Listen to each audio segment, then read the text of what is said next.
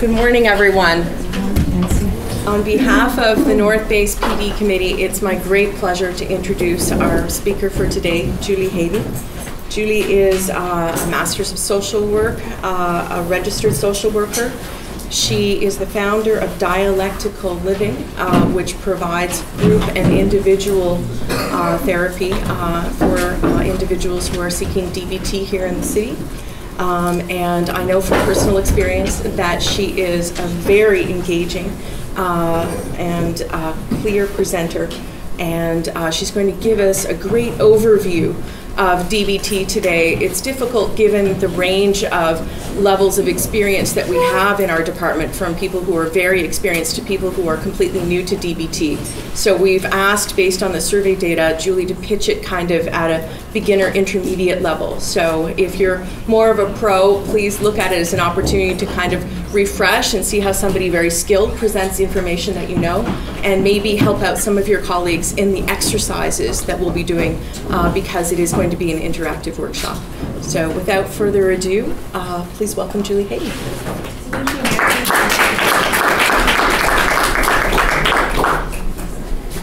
I'm so happy to be here today. There's nowhere else I would rather be right now. So let's start.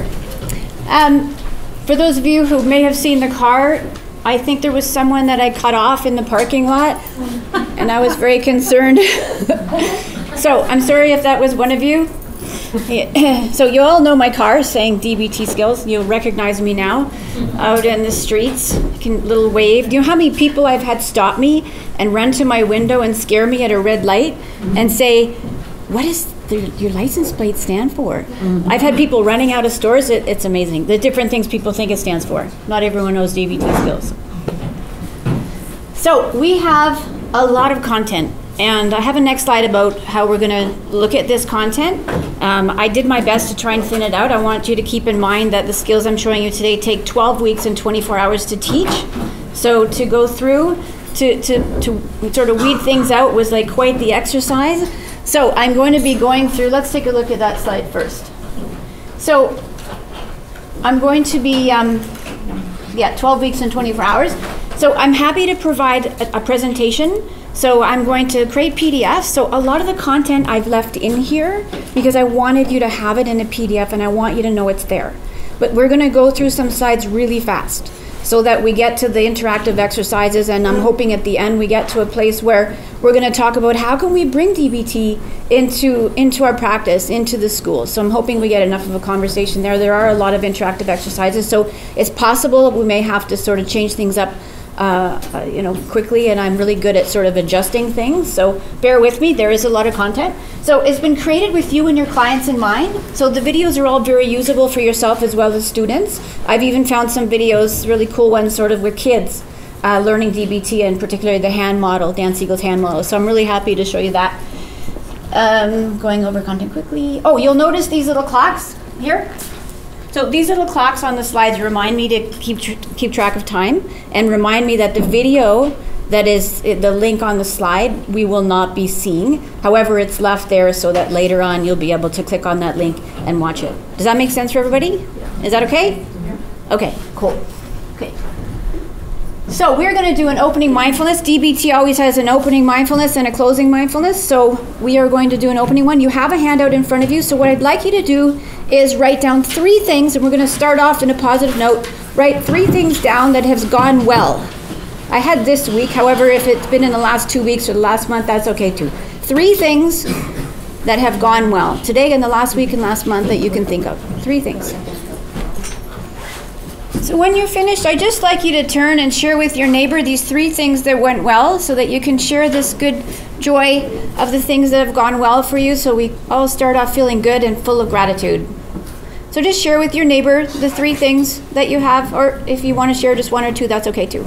So I did a bit of, Nancy helped provide me with some information, a little bit about you guys, so that I got a sense of who you are and what you do. So I'm just going to quickly go through this, and you can, let me know, make sure that I'm on the right page. So who you are: healthcare professionals in an academic setting, responsible for the well-being of students across the TCDSB, assessments, intervention, transfers, handovers, and using several different strategies in our work. So maybe ACT, EFT, some DBT. Does that sound about right? And what you do, I understand in elementary you do assessments, classroom observation, consultation, social and emotional intervention, file review and documentation, and CBT groups. And in high school, some of the similar things, assessments, suicide risk assessments, teacher consultations, file review, individual counseling, and groups. Does that sound like you? Wow, that's a lot. You guys do a lot. So here are the challenges that I understand you have. So limited number of sessions we can offer for intervention. That must be super hard to only have so many sessions and have to see a student.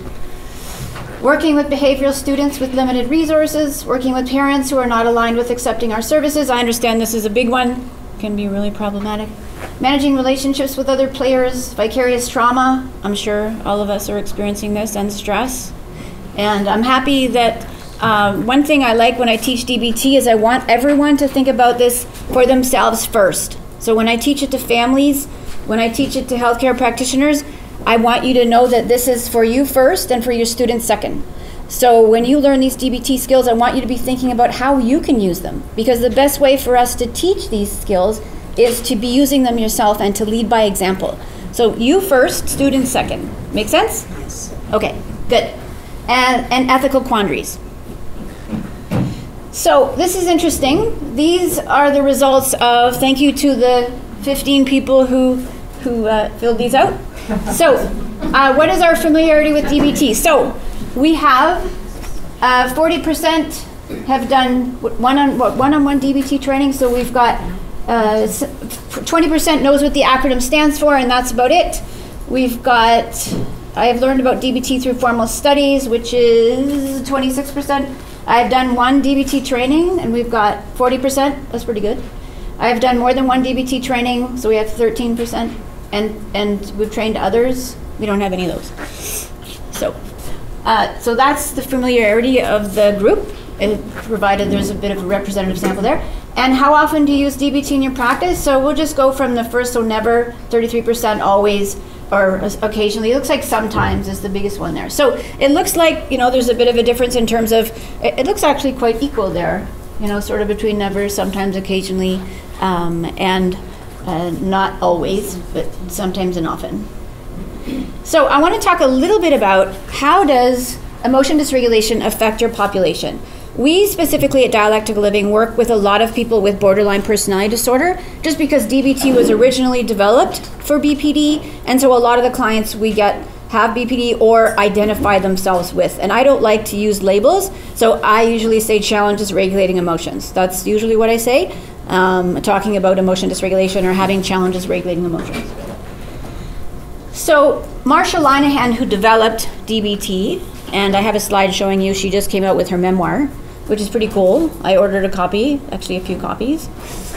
So here's some of the things that your clients may have issues with. So biopsychosocial models, so biological, and I won't go through all of these, but things like anxiety and heart racing, can't breathe, sleep issues, and then we've got the psychological, so your body image, obsession, shame, flashbacks possibly, and then social, so people pleasing, passive, aggressive. So all of these things coming together, and you can see in the middle that we have depression, which completely makes sense. And some of the things when you sort of, the biological with the psychological, so you see eating issues, dissociation. So this is really good to sort of see what are all the areas that our clients might be having challenges around. There's a lot there, a lot. So here, emotion dysregulation, all the things that one might struggle with. And my cool animation. So black and white thinking, so characterizes many with emotion dysregulation or challenges regulating emotions. So things are all good or all bad. I'm sure we have clients who think this way, right? I'm sure some of us think that way. I know I do sometimes. I'm either helpless or completely independent. So again, sort of the opposite sides. And we're going to talk a little bit about the dialectic, which I think sometimes isn't taught as much. I mean, it is dialectical behavior therapy, so we're going to go through what that is. I'm either the victim or the aggressor. My feelings are either euphoric or gloomy. I'm feeling completely abandoned or completely secure. Love you or hate you. The book, I Love You, I Hate You, Don't Leave Me. People know about that book? Yeah, that says it all. Either helping me or harming me. Again, those dialectics, those polar opposites. So if anyone wants to read about, my colleague has started reading this and she's giving me the Coles Note version, and so far she said that it's very sad. How DBT works. So what's going on in the brain? And this is the most interesting piece when I teach DBT that really enlightens people. And for those of you, I'm sure many of you know about this, maybe all of you. However, in teaching it, it's one of the biggest things that we teach our clients where light bulb goes off and they realize, oh, this isn't my fault. Things are happening in my brain that make it difficult to control my emotions, to control my impulses. It's usually one of the best and first things that you can teach your clients so they can stop feeling as much shame and as much lack of control over what's happening in the brain, and that there's a physiology there. And I think it's super important to just spend a little bit of time here. So we've got your prefrontal cortex and your amygdala. And we know that when there's lots of stress and lots of arousal, that those two become disconnected, and the emotion center of the brain, the amygdala, runs the show. So no filter, things acting out in anger, all kinds of things can happen here, self-harm, substance use. All of these things happen to dampen down the amygdala and the emotion center of the brain, which all makes sense, right? Makes sense. So I love this slide. So here we are. So we've got all these things at the prefrontal cortex, and you might not be able to see some of these things. The things like reality testing, what is true, what is real, inhibition of inappropriate actions, top-down guidance and attention. So here we are when hyper-stressed brain. So we have compulsive behaviors, emotional responses, and then loss of prefrontal regulation. So we know that DBT works using or on the emotions. So in emotion dysregulation, the overactivity of the limbic system, the fight, flight, freeze, hide mode, a lot of clients explain that this is what it feels like. That they're in fight, flight all the time. And can you imagine how painful that could be to be in that place all the time? Exhausting. Yeah, 24/7 exhausting. So lose the ability to put on the brakes. And there's lots of studies that I've read around that in terms of neurotransmitters and things. We won't go into there, but it's kind of a fascinating thing for me. And it changes the way the brain processes threats or stress. So we also know that there's a high threat perception for a lot of clients who experience emotion dysregulation. And so reducing that threat can have all kinds of positive impacts. So for those of you who like studies, the academics of this, so there's this study, particular study was pre and post MRIs. So the pre-MRI, then there was 12 months, I believe, in this case of DBT. And at the end, they actually could see increased gray matter between the prefrontal cortex and the amygdala. So this DBT thing isn't just about people subjectively saying, I feel better at the end. They can actually see greater connections in an MRI. So I think it's pretty important for those who might not be sold that this hopefully is the seller. So Gabor Mate, I'm sure many of you, I got to see him speak. I actually helped organize and sell tickets for him at the JCC some years ago. So I was happy to meet him. So we're going to just watch a short video. The prefrontal cortex, you've been hearing about the brain today, I'm sure. And the prefrontal cortex has 9 very important functions. It regulates the body itself. The prefrontal cortex being the mammalian cortex, the one that's latest to develop, evolutionary speaking. And it really is what distinguishes us from other animals. It regulates the body. It regulates attuned communication with others. It is responsible for emotional balance.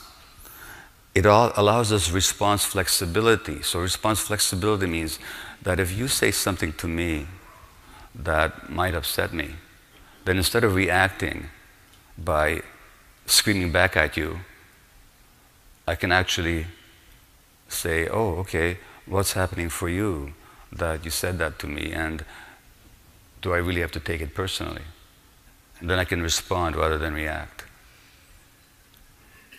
Providing insight, providing empathy, the modulation of fear, so that when something happens, then the fear circuits in the brain start taking over. Something in the prefrontal cortex will override that fear circuit, saying, okay, calm down. You can actually handle this. Intuition and morality.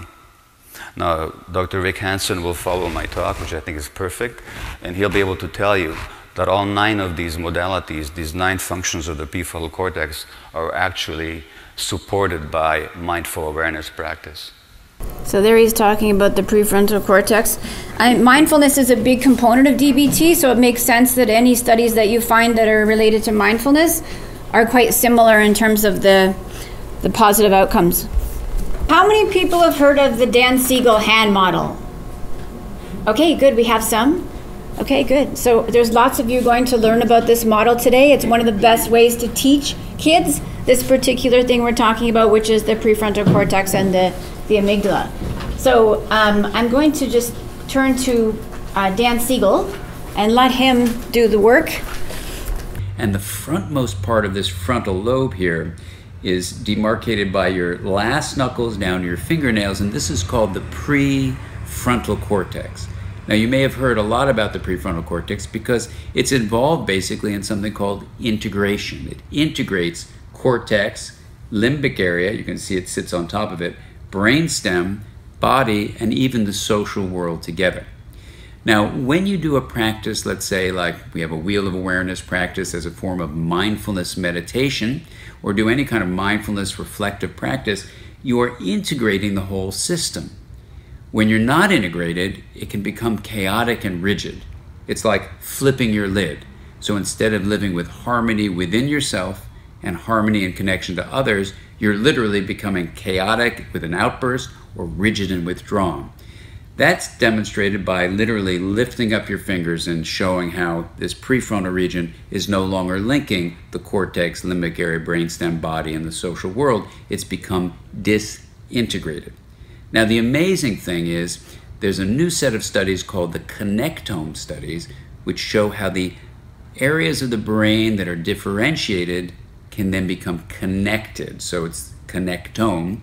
And what research has shown from the Human Connectome Project is the best predictor of your well-being is how interconnected your connectome is.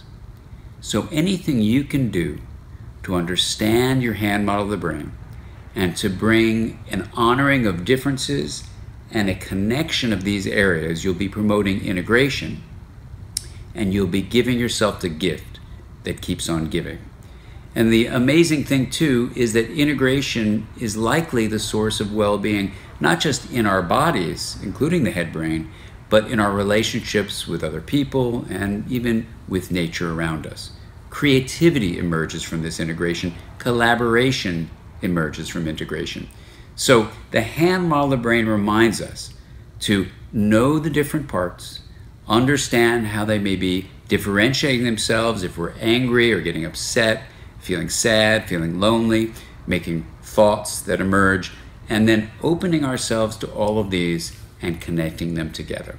Whether you do this in the wheel of awareness practice or some other kind of reflective practice, having this brain of yours become more integrated is the pathway toward more well-being in your life, whether it's at work, at home, or in your communities. Integration creates well-being. Thanks for joining me, and goodbye. Does anyone know that Lady Gaga talked about DBT on Oprah? No. Yes, she did. And we're going to see a short clip because I just thought this is awesome. And I have actually had clients call and say, I saw Lady Gaga and I want this DBT. So she has been very good for business. Dialectical Behavioral Therapy, cognitive therapy. DBT therapy, yes. DBT therapy, yes. And also, it's come through something that I learned through DBT, which is called radical acceptance. I am sitting here with arguably the most powerful woman on the planet. Oh, thank you. Thank you. And I have radically accepted that I will put my shame in a box all the way over there and make it very small. She actually talks about problem solving and several other DBT concepts, so we're just looking at radical acceptance. I love this one. This is my favorite thing to talk about, so don't let me go on too long. How is DBT different from CBT? I get this question a lot. So we know that CBT, by nature, cognition, requires that this part of the brain be in check. So it makes sense that as someone who's walking around with this part of the brain, that they would have a very difficult time to be able to regulate their emotions, a very difficult time. So, so we know that as Dan Siegel's model, the frontal cortex and the amygdala. So what happens in CBT is that it's really hard to think through a thought record, a hot thoughts, to think through all those things, because you really require your thinking brain to be intact. So CBT can be super challenging for people who struggle with emotion dysregulation because, and I have lots of people come to me in tears saying, I did CBT, I feel so much shame, it didn't work for me. And I say, well, CBT is a great therapy. It really is, so I'm not putting it down at all. I'd say to people, though, do DBT first, because DBT is all about reducing intensity on emotions. And so if we can do that, then we're better able to get that thinking part of our brain so that we can do the CBT. So what are dialectics? So wise mind. So emotion regulation is a condition of getting pulled into extremes, black and white thinking. So that's why dialectical behavior therapy was about how do we have two polar opposites sort of on the same plane. So that's the dialectic, and that's why we call the treatment dialectical. So some of the things here, we have rational mind, emotion mind, and wise mind. This is very fundamental to DBT. A lot of the skills help us to get to wise mind. And then some of the skills require us to be in wise mind when we're using them. So some of the things we've got here: emotion mind reactive, wise mind effective, rational mind logical, emotion mind expressive, wise mind intuitive. So you get the idea, rational mind linear. So you can see that there's different things, and what we usually do in group is we have people help fill this out. So we have people, okay, what does rational mind look like? What does emotion mind look like? So you can see a lot of these things here.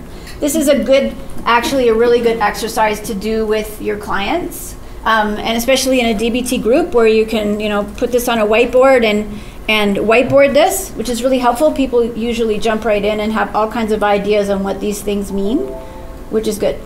So what is this wise mind thing? So it's the integration of emotion mind and rational mind. It helps us grasp the whole picture. It helps us feel compassion. It's confident and assured in our decisions, truth and wisdom, the middle path. And when we choose to go down the path of using DBT skills, that takes us and helps us to get into wise mind. This is the place we want to try and be all the time. How many people are here all the time? No? Yeah. That makes sense, right?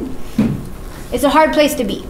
So here we are, acceptance and change. Now, for those of you who know DBT, add the and, remove the, yeah, remove the but. Who was that over there? Excellent. Okay, someone knows their but. We know in DBT, but has to go. And you know how many times we actually use it in our daily life? Oh my goodness, I catch myself. We use it a lot. You can always replace it with and. So next time, the whole acceptance and change is and not but. But diminishes everything you said before it. I love you, but. You're so great, but. Right? So let's overview skills. So here we are. So DBT is a quadrant of skills. So we've got 4 quadrants. We've got our acceptance skills, mindfulness and distress tolerance, and we have our change skills, interpersonal effectiveness, and emotion regulation. So we're going to talk about each of these quadrants and what skills that there are. So Marsha Linehan loves her acronyms. So there's a lot of acronyms to help us to remember DBT. This is an amazing video to show parents and kids. It actually goes through the whole thing on what full service DBT looks like.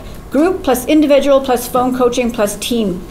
Those are the 4 things that make a DBT DBT. If all those 4 things are not in place, Marsha Linehan would say you're not doing DBT.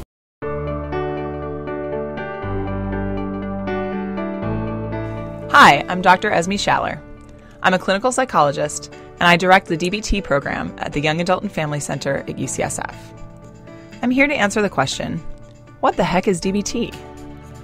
If you're watching this, someone has told you that you or a family member could benefit from something called DBT.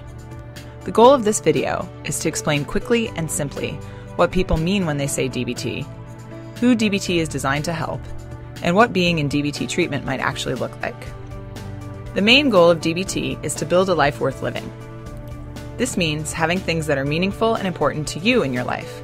So this could mean music to one person, horses to another, and a quiet room with lots of books to someone else. DBT is not a suicide prevention program or a way to stop people from doing behaviors that bother others. DBT is to help you. In other words, there is hope if you're suicidal. DBT is one way to overcome these feelings. Let's start with explaining those letters. Acronyms are always a bit confusing. The D stands for dialectical. This is a fancy philosophy word based on the idea of a dialectic, or two things that can seem like opposites but can in fact both be true at the same time. For example, in DBT, we believe that everyone is doing the best they can, and they need to try harder. We often think of dialectics as a great big scale, tilting back and forth. The main dialectic in DBT is that we are always trying to balance acceptance, you're doing the best you can, this is really how life is right now, with change. You have to try different things to get the life you want, you have to be motivated and work harder. A DBT therapist is thus constantly dancing, trying to make sure they really understand and accept where you're coming from, while also pushing you to change when they can. It can be a complicated step. The B stands for behavior. A behavior is anything that can be reinforced or rewarded.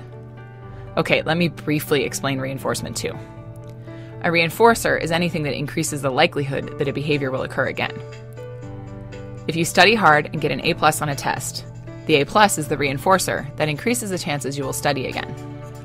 If your dog sits and you give him a treat, the treat is the reinforcer that increases the chance he will sit again. If you do a favor for a friend and he brings you a present to thank you, the present is the reinforcer that increases the chances you will do more favors in the future. The laws of behavior, having to do with these reinforcers, affect all living things: dogs, dolphins, people, even therapists. DBT recognizes this and tries to harness the power of behavior change to move you closer to your goals, your life worth living.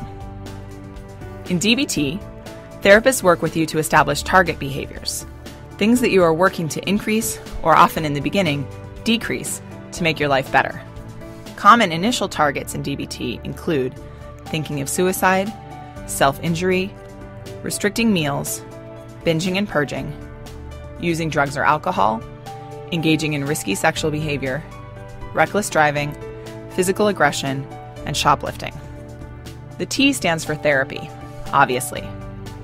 But DBT is different from other therapies you may have participated in or heard of. DBT therapists have a lot of specialized training in DBT and follow many assumptions and guidelines in their work as DBT therapists that differ from other therapy traditions.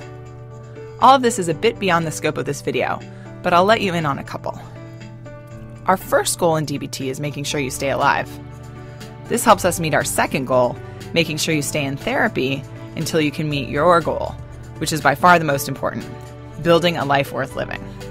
DBT therapists believe that the most caring thing a therapist can do is to help push a client toward their long-term goals.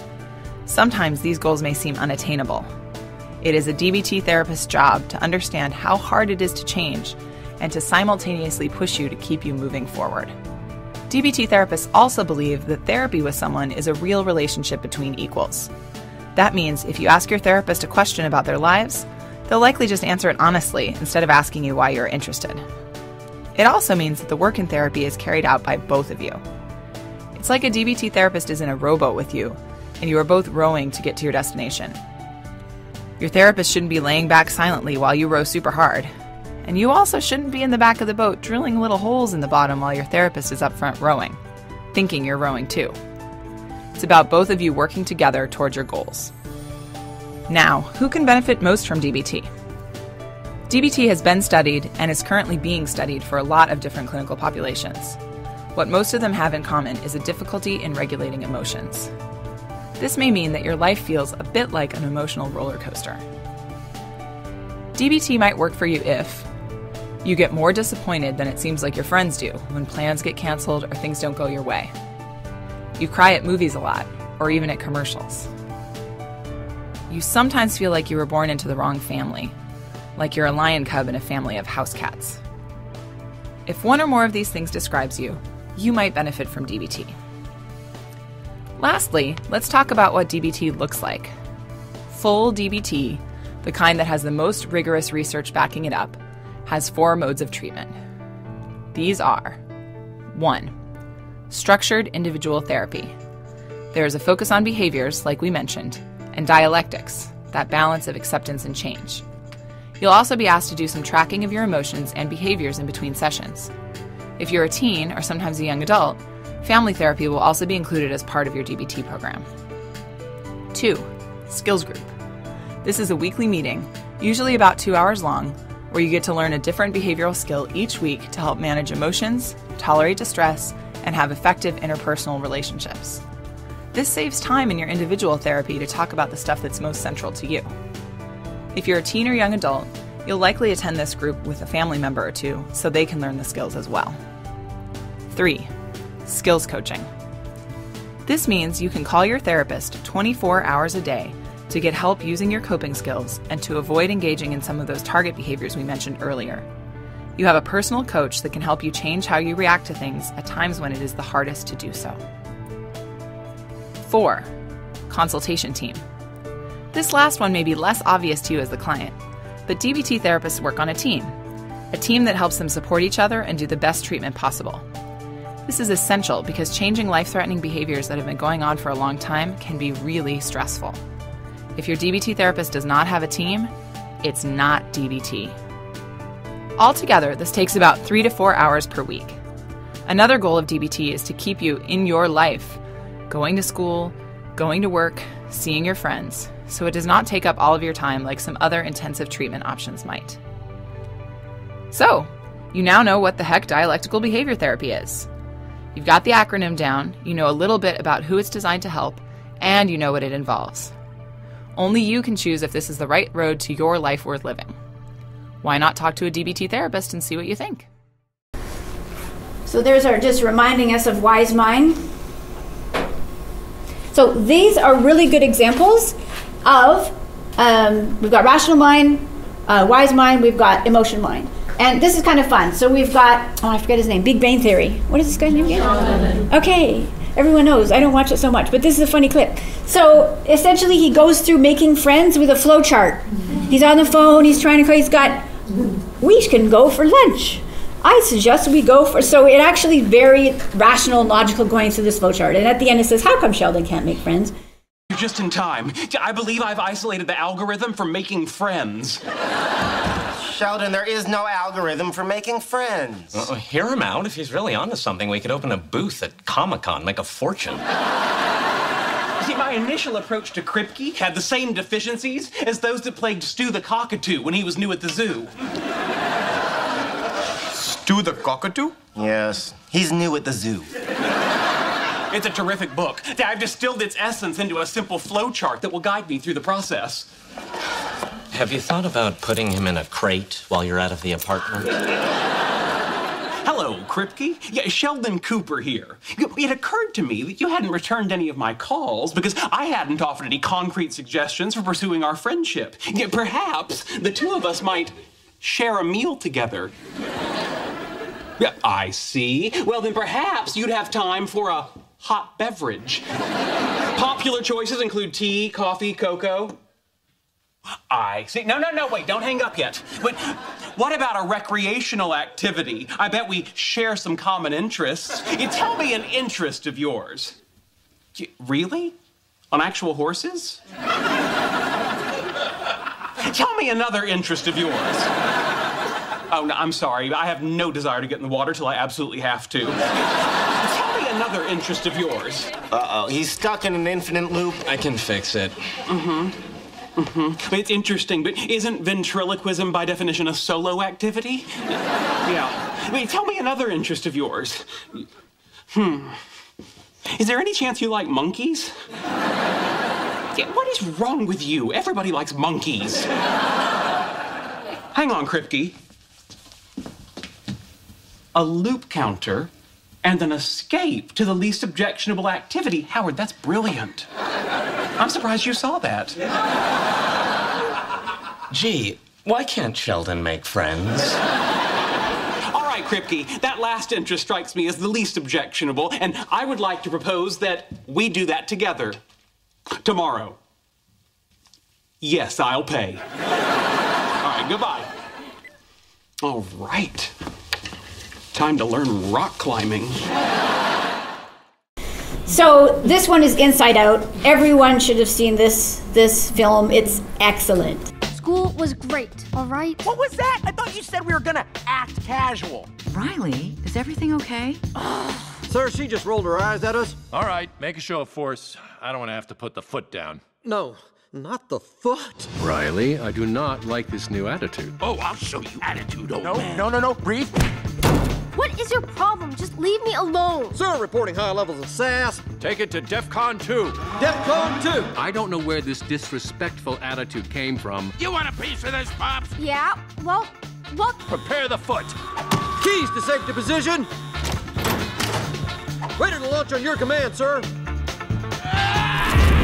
Just shut up! And then, of course, who more than Yoda to be in Wise Mind?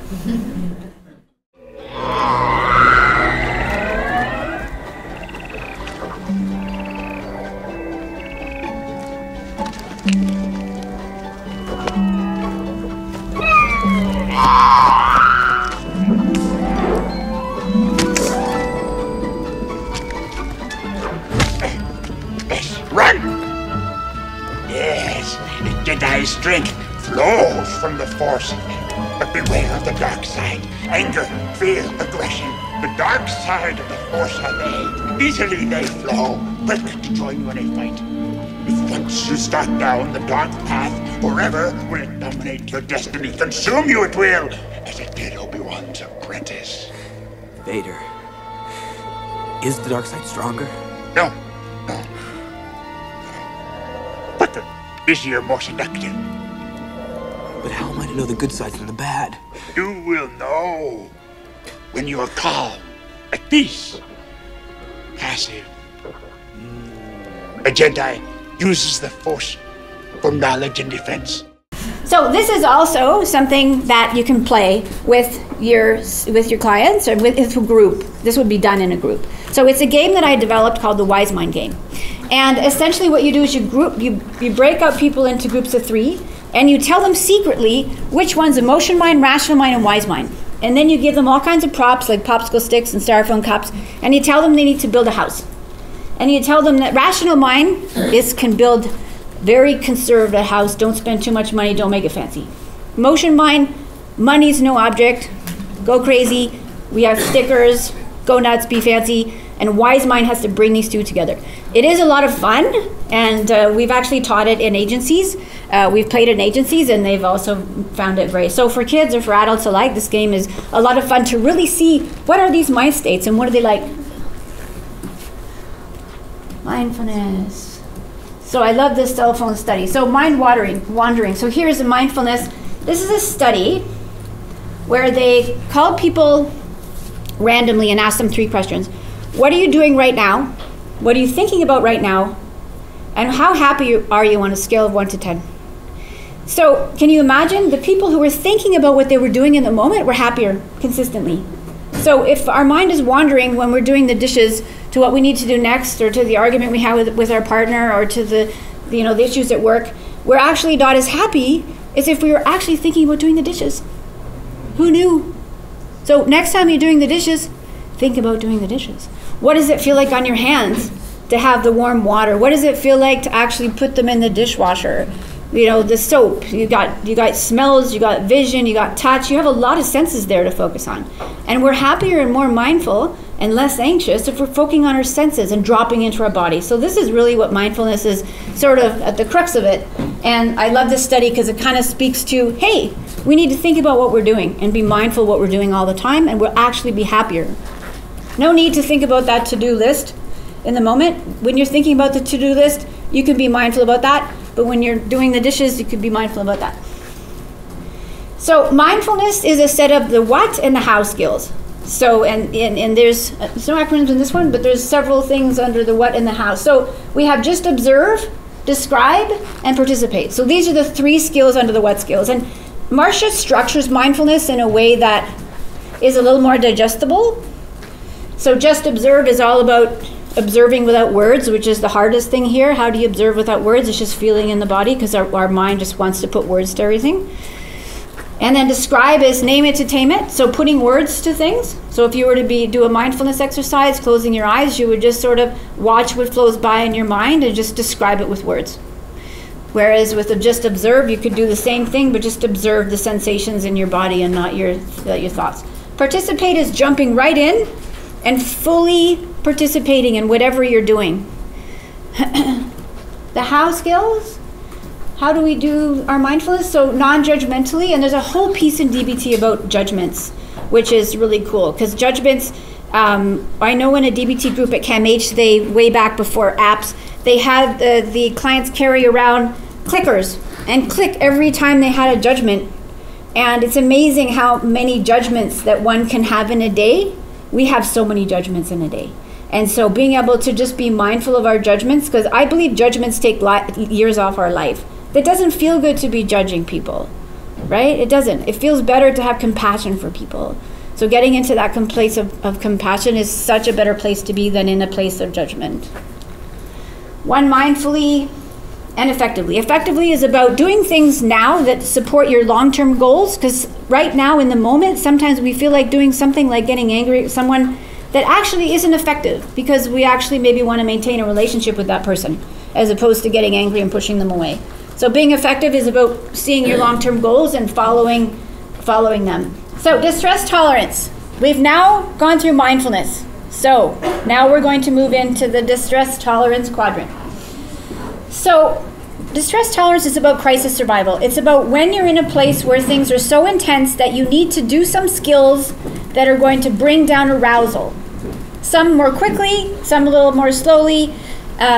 We tell people that this isn't a change skill, right? This is an acceptance skill. This is accepting that we have distress in the moment and saying, this is the moment I'm having. My computer crashed a couple weeks ago. And of course, as you can imagine, I'm sure some of you feel anxiety just hearing that. I hadn't done a backup for about 6 months, although I managed to get some files off. And I remember thinking, I can't imagine I would not have reacted this way before I knew DBT, because I was so calm. I was like, why am I so calm? I was thinking to myself, this is happening right now. This is happening. And right now. and that's what I keep telling myself. And it's like I didn't feel the anxiety. I could have felt a lot of things, right? This is terrible. This sucks. What am I going to do? Oh my God, freaking out. And that would not have helped. And so without DBT skills and radical acceptance, which we're going to talk about, I would have been a lot more off the rails. So crisis survival skills, they don't fix your life. They're not meant to change things. They're not skills that make you feel better right away, although there is one we're going to talk about that I believe does make you feel better right away. And they prevent the situation from getting worse. So it may not get better, but let's not make it worse. So that's what distress tolerance is all about. So when do we use crisis survival skills? When we have intense pain, when we want to act in emotion mind, and when we're feeling overwhelmed.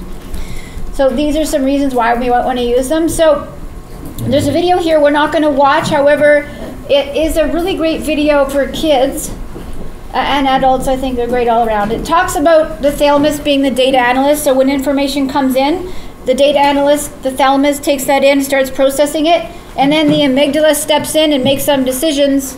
And then you can either take the fast road, which is the low road, to the security guard, which is your amygdala, and oh my God, things are going on. Or you can take the high road, or the slower road, and then you're with mission control, which is sort of medial prefrontal cortex and helps to sort of slowly bring things back in line. So it's a really great video. Let's have a look at what's going on inside the brain when people have been traumatized that leads to these exaggerated fight or flight responses, that leads to these kind of outbursts of anger and aggression, or these kind of exaggerated startle responses and so forth. And I'm going to introduce you to 4 metaphors which I hope will be helpful to you in remembering what goes on here. So I'm going to talk about the data analyst, the emergency alarm, mission control, and the security guard. So let's talk first of all about the data analyst. This is the thalamus, an important part of the emotional brain. The thalamus gathers data together from the external world and the internal world. So all the data that's coming to you through your 5 senses, what you can see and hear and touch and taste and smell, all converges on the thalamus. All the stuff that's coming from your internal world, your proprioception about where your body is, the state of your muscles, what's going on in your digestive system, your heart rate, your respiratory rate. So all of this info about the internal world and the external world converges in the thalamus, which is like a sort of data analyst, puts it all together. And the data analyst sends that information off in two different directions. There's a slower pathway, which is often referred to as the high road, and there's a faster pathway, which is often referred to as the low road. Now, let's have a look at the fast low road pathway. The data analyst sends this information as fast as possible to the emergency alarm. This is the amygdala. The amygdala is like the emergency alarm of your brain.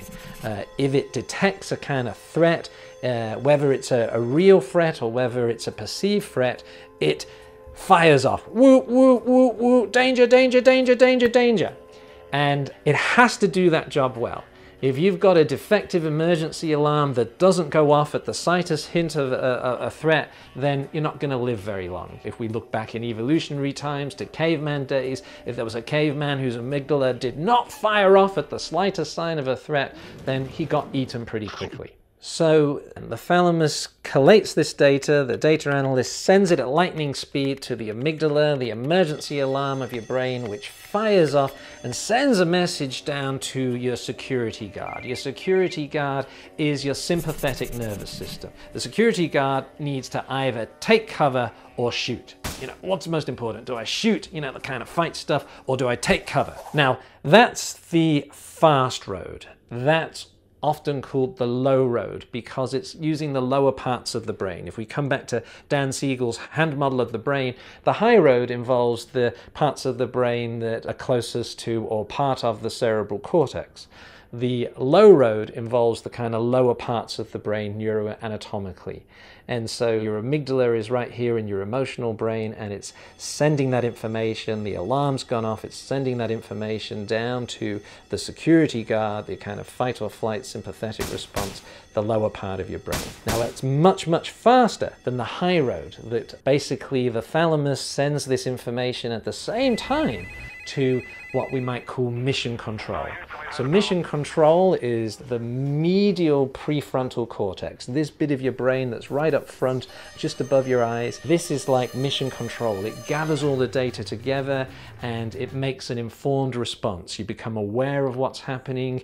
You can tap into different parts of your cerebral cortex and make an informed decision about whether or not this is a real, genuine threat that you need to take action on, or whether it was a perceived threat and you're actually okay. So that's quite a few microseconds slower than the low road fast response. The amygdala, or the emergency alarm, also sends information to mission control. And again, though, that's slower than the immediate response that's gone to the security guard. And so what's happening in the traumatized brain is that the data analyst is continually feeding inaccurate data to the overactive emergency alarm, which is firing off again and again and telling the security guard over and over to take cover or shoot. And so we're getting this kind of sympathetic hyperarousal, this kind of anger, irritability, or fear and startle and withdrawal and retreat over and over again. Throughout the course, I'll be referring to these metaphors and these parts of the brain, and really don't worry too much if it seems too much or you can't remember all these bits and pieces. It's useful knowledge to have, and sometimes it's useful to share this with your clients as part of psychoeducation, but it's not something that you have to kind of really struggle with if you're finding it difficult to store this in your long-term memory. And keep in mind that a lot of what we're doing throughout this course is working with the medial prefrontal cortex of the brain when we're doing this mindfulness stuff, this grounding, this centering, this self-compassion, this kind of cognitive diffusion, and all of these core mindfulness processes. We're coming back to this medial prefrontal cortex of the brain. STOP. Now we're going to get into the acronyms. Distress tolerance has several of them. So STOP is an acronym, Marsh's acronym. It's so the first one, stop. So as soon as you realize you're about to go over the edge, stop in your tracks, don't move. Just freeze is another way we describe this. So when you do this, you're already practicing DBT. So it's just taking a breath before we react. Let's just stop and let's just take a breath. Then we take a step back from the situation to get a broader perspective. We take a deep breath in and slowly exhale, pushing the air out. Do this a couple times, set your intention. Then we have O, observe. So now notice and name things. You're aware of both inside and outside. Use I statements, I'm feeling, I'm perceiving. So there's your observe. There's your mindfulness, right? Let's just observe. This could be observing things going on externally, as well as let's observe things that are going on internally. What's going on in our body using our senses. And then we have proceed mindfully. So remembering your attention to be in wise mind and your long-term medium goals. So remember you're being effective in the mindfulness set of skills. And so you might select a skill to move forward instead of what you're, So this is your proceed mindfully. So this is the stop skill. So when things are really heightened, the stress, you can stop, you talk to your students and clients about how do you stop before reacting, which is super hard to do. This, I make it sound easy, but it really isn't. You know, when we're reactive, when we're in our amygdala, it's super hard to try and stop. So the tip skill, standing for temperature, intense exercise, paced breathing, and progressive muscle relaxation. So any one of these could be used when things are super intense, especially temperature. So these are the skills that you use when things are really, really intense, right? Maybe a student's crying, can't regulate, screaming, all of those things, acting out in anger, yelling. This is the time where you might want to use some of these skills. So temperature, we're going to get to, so temperature is the cold water, and we're going to get to a slide that I think is pretty cool. And so intense exercise might be just getting up. And when I teach this in a classroom or in my group, I usually have temperature ice packs. And I understand you guys have ice packs in the freezer that you could use. An ice pack on the forehead, or even just holding it, can be a distraction. We're going to talk about how it actually does extra things when you put it on your forehead. And then paced breathing is like a box breathing, which I'm sure many of you are aware of, or it might be like breathe in for 4, out for 7, because we know when we exhale, we stimulate the parasympathetic nervous system, which is the calming part of our nervous system. So if we exhale longer than the inhale, so that's what the paced breathing is all about. And then progressive muscle relaxation is all about tensing and releasing, you know, starting with the head. So many of you would know what that is in terms of doing a meditation where it's tensing and then relaxing. So these are the tip skills. So we've gone through this one, temperature. This one is fascinating. So we know that cold water, right here on the forehead, there's what's called a vagus or a vagal nerve.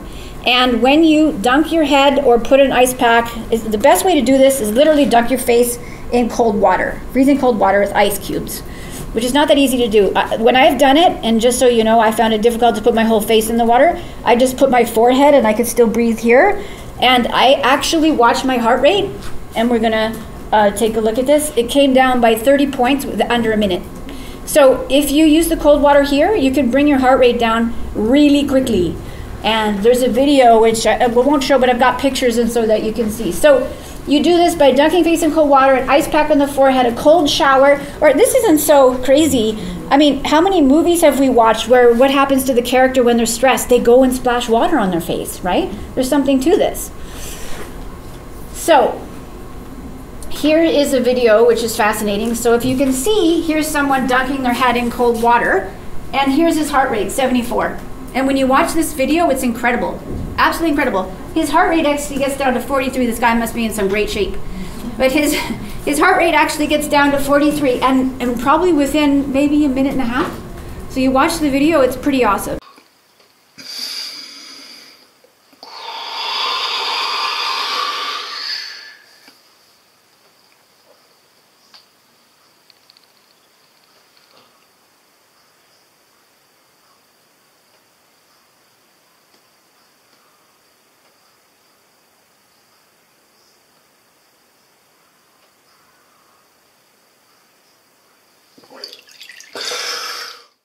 So I had to try it, of course, because I thought, well, I'm going to try this with the heart rate. I've done the dunking before, and then I had wondered how it made me feel, but I'd never seen the heart rate before. So I was sold. I just couldn't believe it. I had a friend standing next to me, and he was like, I was at 125 to start with, and I was at 94 in under a minute. And I could just feel, you know, because it's uncomfortable to have your heart going that fast. I could just feel it just sort of slip away. It was an incredible experience. So this is an amazing thing. And here we talked a little bit about this. There's breathing apps that you can use, and all kinds of things here that I put down here. Calm, Headspace, Oak. I use Aura. Aura is like a little 3-minute meditations. Lots of apps for this. And then progressive muscle relaxation. So this is a really great video as well that you can use for just doing some progressive muscle relaxation. So tensing things and releasing things. To begin this exercise, first find a comfortable place to sit or lie down. Loosen any tight clothing.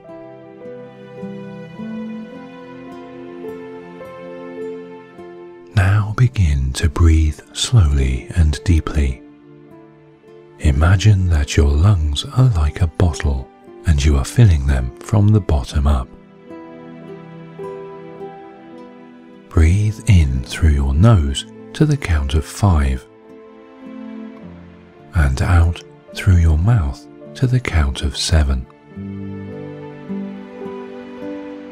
Don't worry if you can't reach 7 at first. Just do what you can. The more you practice, the easier it will become. Now let's begin the exercise, starting with your face. Push your eyebrows together in a deep frown for a few seconds. And then relax.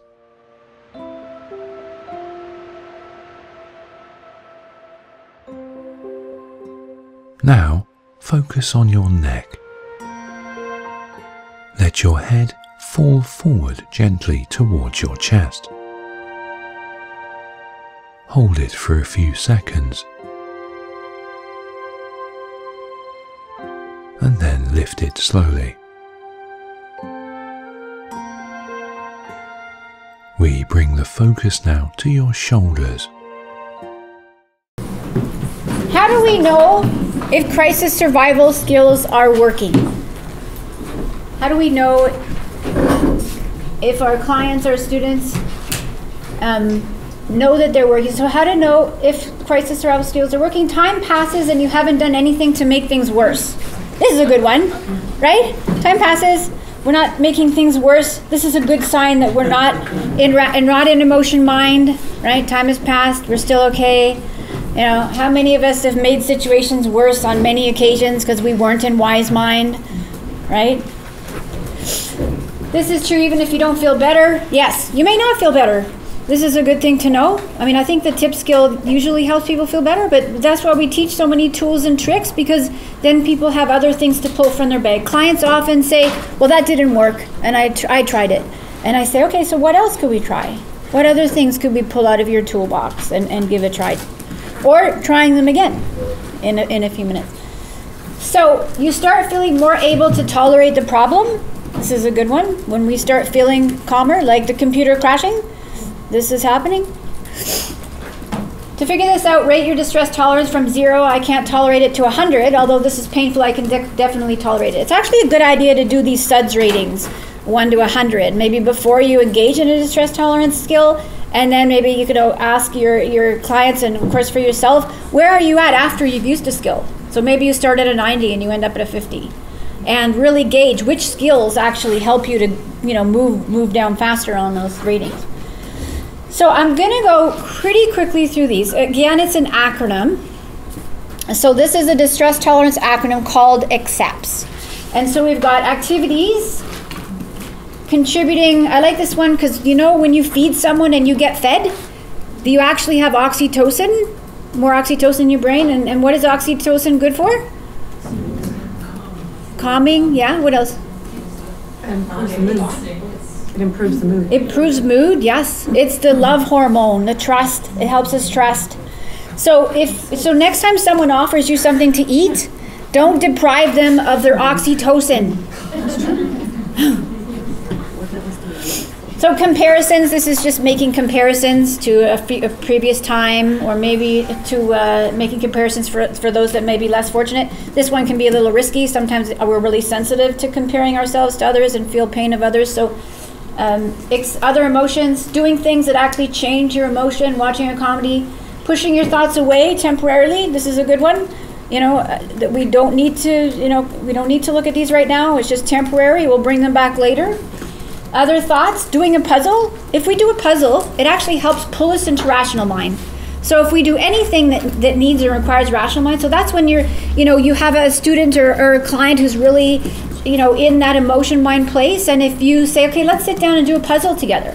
This would be a good way to just pull them over more into rational mind, and hopefully they stop in the middle and pull them more into wise mind. So anything that uses the rational part of the brain moves us out of emotion mind.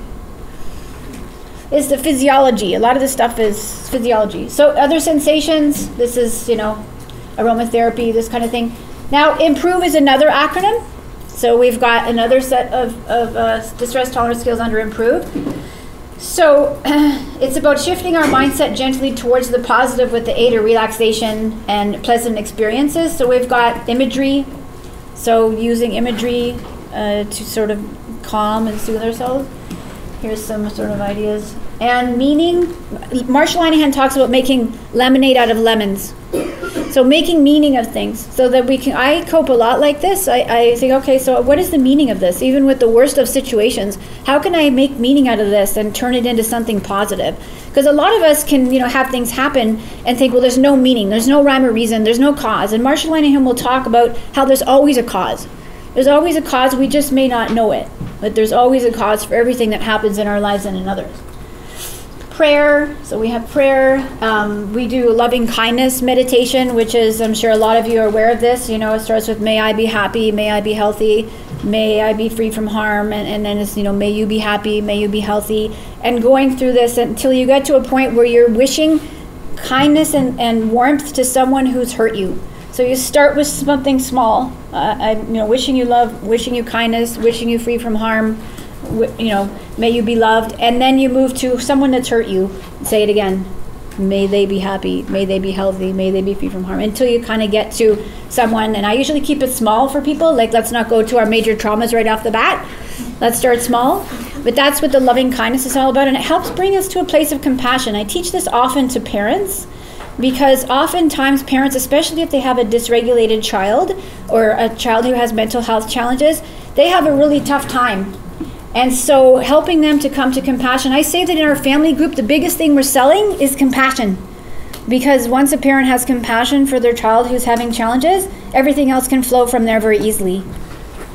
So if you're having trouble with compassion for your partner, for your friend, for anyone, do these loving kindness meditations. It really helps to come to that. And there's tons of them online. Relaxation, massage, listening to music, whatever that might be. One thing in the moment, this is kind of like participate, jumping fully in, being mindful.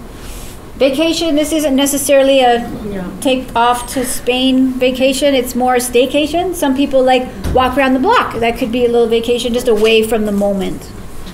Sometimes with my clients, I do coaching calls.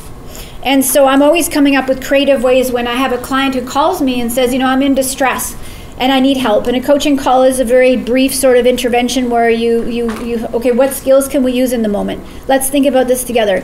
And then we come up with a plan on the skill they're going to use, and then I usually text them later to confirm and to reinforce the behavior. So vacation could be walking around with the ice cube or a pack of ice. And I've actually walked around the block with my clients a few times. I'm like, I'm gonna walk with you. I'm heading out my door. I've got my phone. We're gonna walk around together and we're gonna soothe ourselves. So coming up with creative ways on how to help clients. I'm always looking for creative ways. Encouragement. So this is our negative self-talk. How can we change that? Distress tolerance kit. So this is something that part of DBT where we actually put together a box, and I think everyone should have one of these boxes, a distress tolerance box. We have one in our group and we put it out so people can use and touch and use their senses, and we put things in it like aromatherapy, pictures of better times, pictures of family and holidays and friends. You could use all the senses. So here's some examples of some boxes, but here is, you would put in your distress tolerance box. So you could put some things around temperature, intense exercise, paced breathing. So you could put an ice pack in there to remind yourself, although the ice pack needs to be in the freezer, so maybe you have two.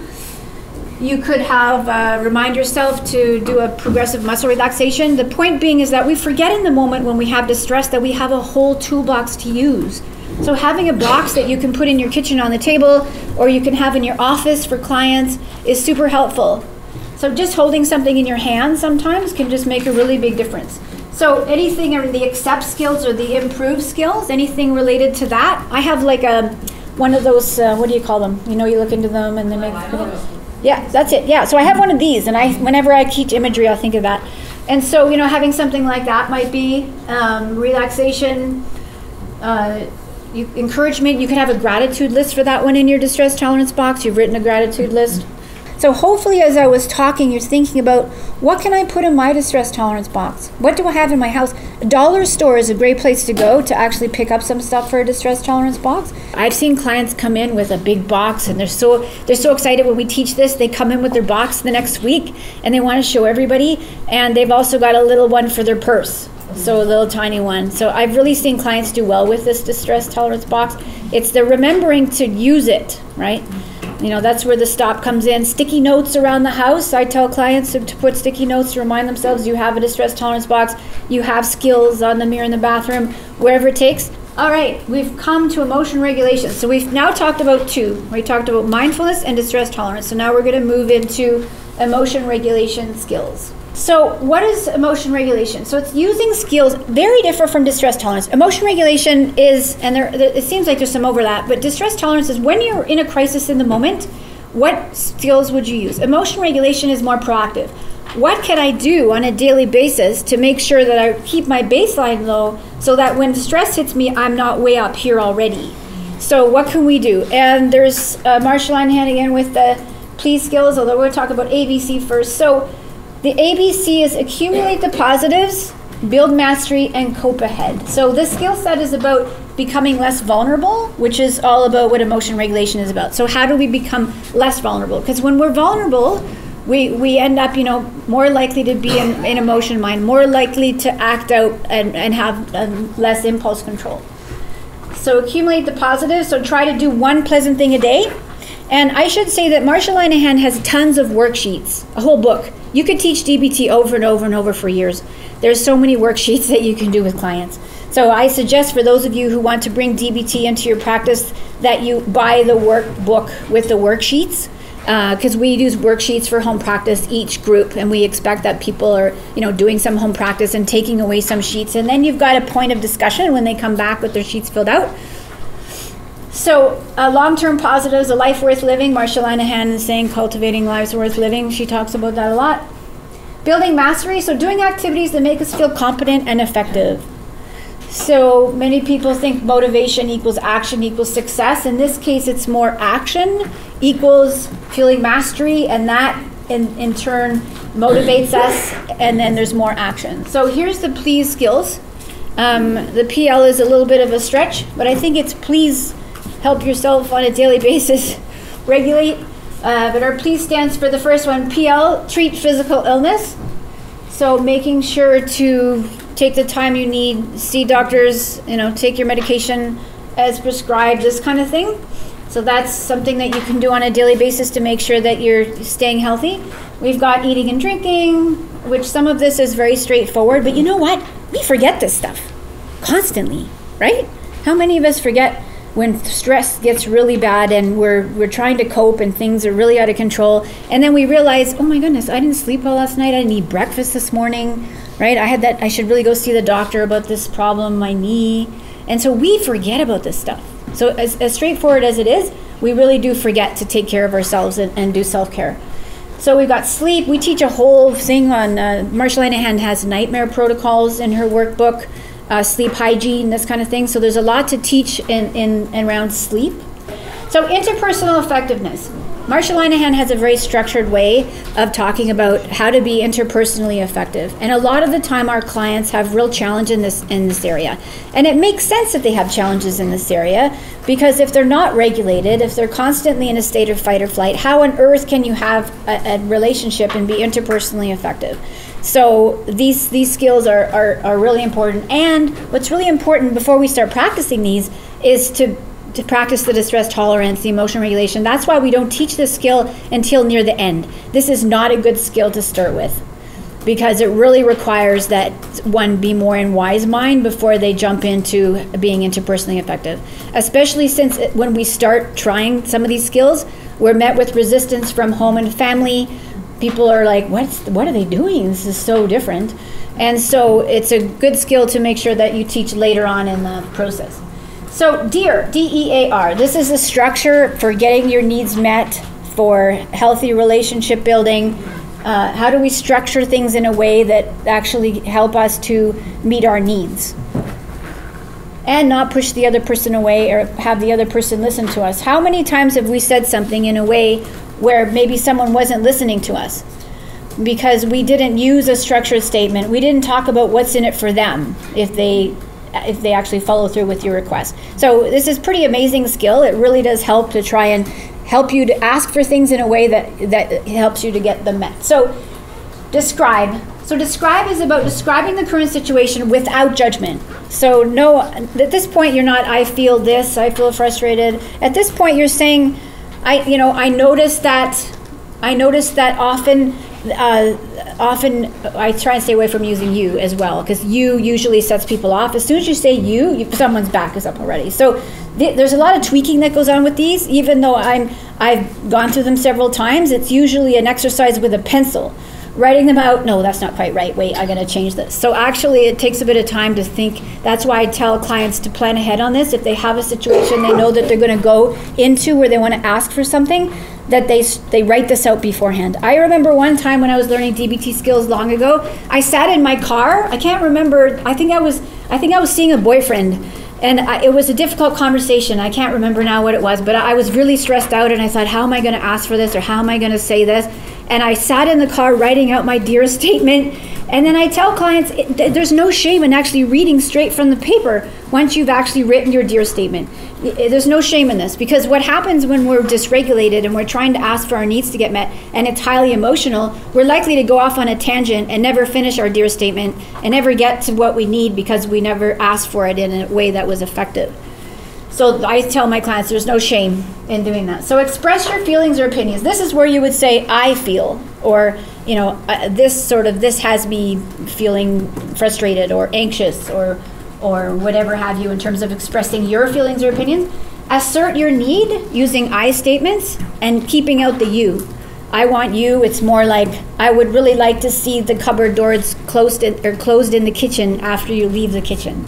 As opposed to, you stop leaving the cupboard doors open. This drives me crazy. I can't stand it. Close the doors, right? This is not probably going to be so effective. One of my colleagues had a hard time with this about her husband not closing the doors.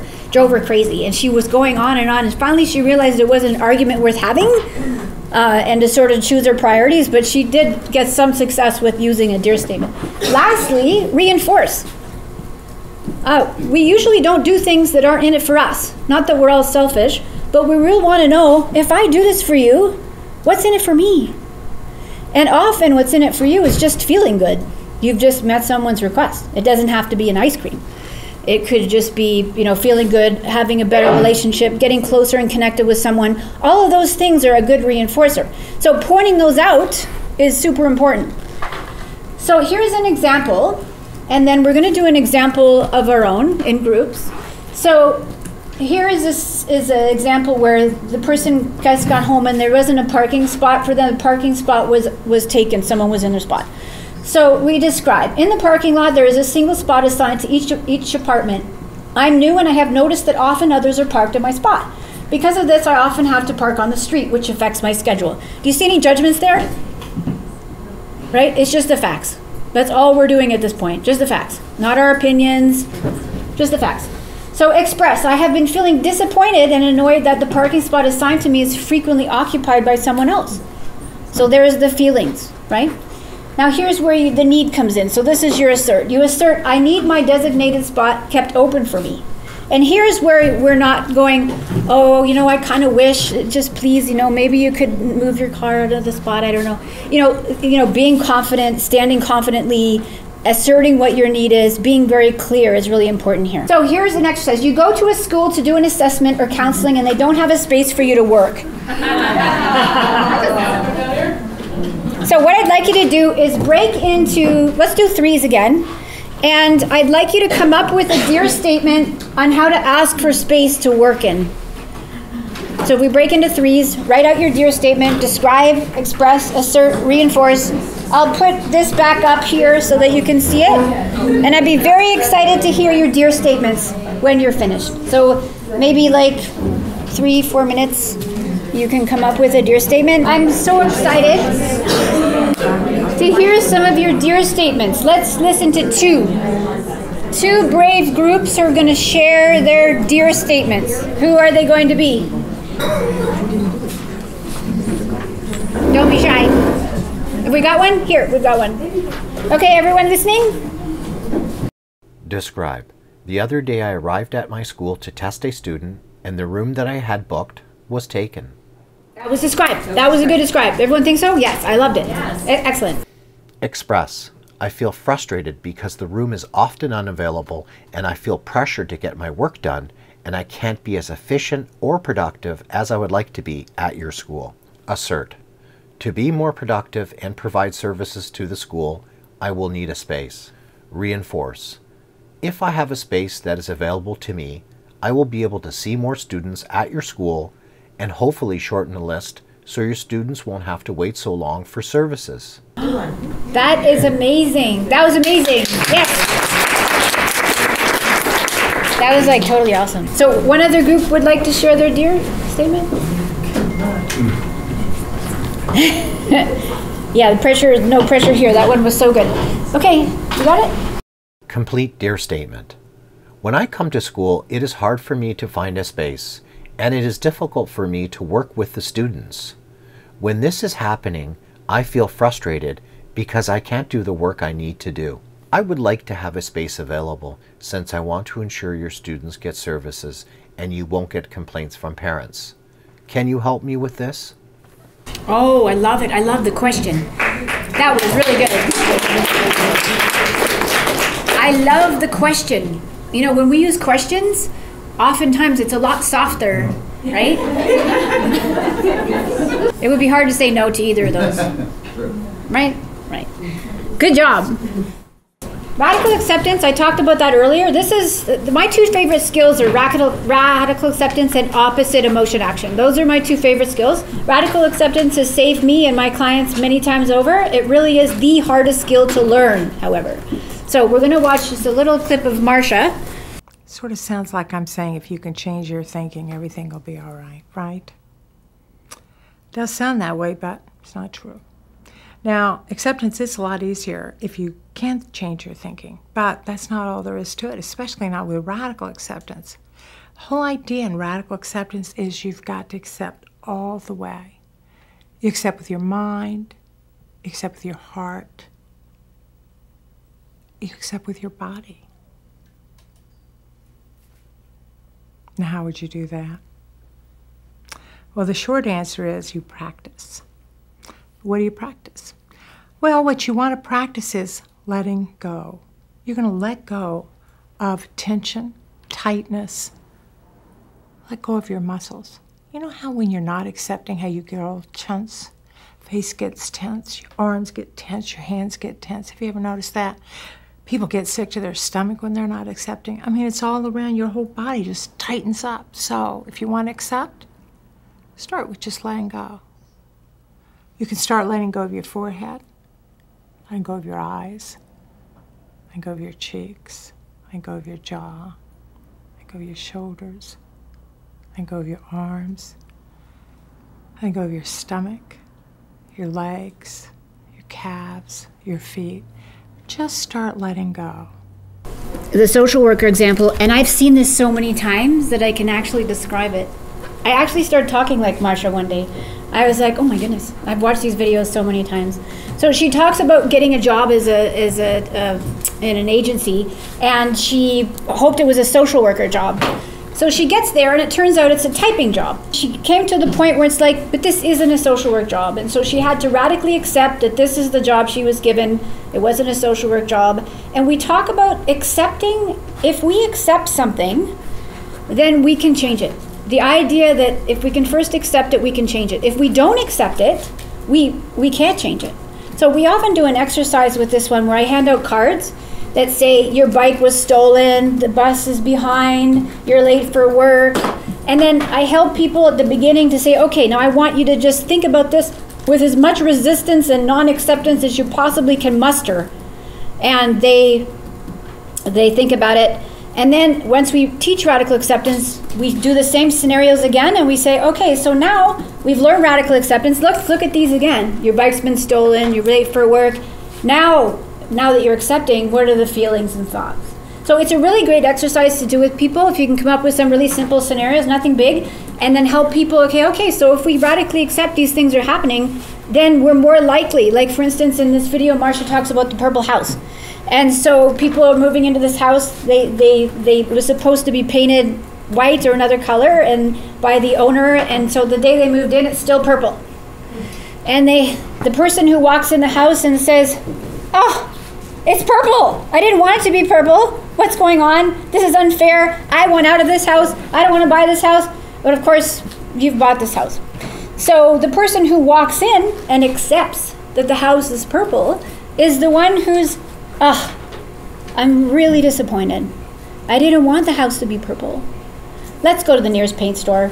So who's the person who can actually, change the situation? The person who's wandering around yelling and screaming, this isn't fair, right? Not accepting that the house is still purple. Or the person who accepts the purple house and says, okay, I accept this. This is what's happening. This is my life right now. How can I change it? So accepting doesn't mean you agree with it, like it, or endorse it. It just means it is what it is. So we don't want to get caught up in that. That is why this skill is so hard to learn, because as soon as you tell someone to accept something, they say, I'm not accepting that. That's not right. I don't agree with that. Why on earth would I accept that? So you need to kind of change your definition of acceptance, right? It's just accepting the moment. It's just saying yes to the moment. Yes, this is the moment I'm having right now. I don't like it. I don't agree with it, but I accept it because it is what it is. We have no other choice. Life is happening. This is the moment. There's no other moment. So opposite action. Opposite action is about changing our emotions, sending the different signals to the brain so that if we are angry, sad, depressed, that we are going to do something and do opposite to what we think. So we're really depressed, we decide to watch a comedy. It's the hardest thing to do, right? Because it's the last thing we want to do. We're really depressed, we want to listen to sad music, we listen to happy dancing music. So it's literally doing the opposite of what you feel like doing. I remember driving to the gym once and thinking, I'm going to go work out. And I get there, and there's no parking underground at the gym. And the parking was like across the street in the mall. And I decided I couldn't go to the gym because of the walk I had to do, which was a little ridiculous because I was going to work out anyway, and I couldn't actually walk from the parking lot to the gym. So there would have been a good opportunity for me to practice what? Opposite emotion action. I didn't feel like going to the gym. I'm going to go anyway, right? So that's what opposite action is. And Marcia Linehan has a good video on this that's really good to watch. This is kind of fun. Every decision I've ever made in my entire life has been wrong. My life is the complete opposite of everything I want it to be. Every instinct I have in every aspect of life, be it something to wear, something to eat, it's all been wrong. Tuna on toast, coleslaw, cup of coffee. Yeah. No, wait a minute. I always have tuna on toast. Nothing's ever worked out for me with tuna on toast. I want the complete opposite of tuna on toast. Chicken salad on rye. Untoasted, with a side of potato salad, and a cup of tea. Well, there's no telling what can happen from this. Chicken salad's not the opposite of tuna. Salmon's the opposite of tuna, because salmon swim against the current, and the tuna swim with it. Good for the tuna. George, You know, that woman just looked at you. So what? What am I supposed to do? Go talk to her. Elaine, bald men with no jobs and no money who live with their parents don't approach strange women. Well, here's your chance to try the opposite. Instead of tuna salad and being intimidated by women, chicken salad and going right up to them. Yeah, I should do the opposite. I should. If every instinct you have is wrong, then the opposite would have to be right. Yes. I will do the opposite. I used to sit here and do nothing and regret it for the rest of the day. So now I will do the opposite and I will do something.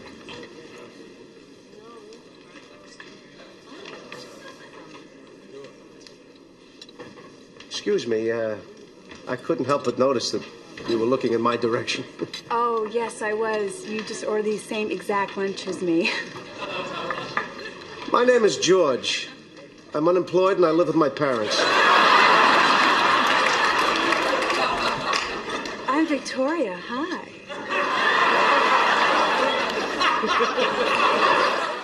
So let's share how you used opposite action in the past or could use it in the future. So let's just pair up this time and share with your neighbor some way that you could use opposite action for yourself, either in the past that you could have or in the future. Think of something and share it with your neighbor. Something that maybe in the future is good, because you know what happened? We commit to ourselves when we say it out loud, right? So we're going to talk about validation.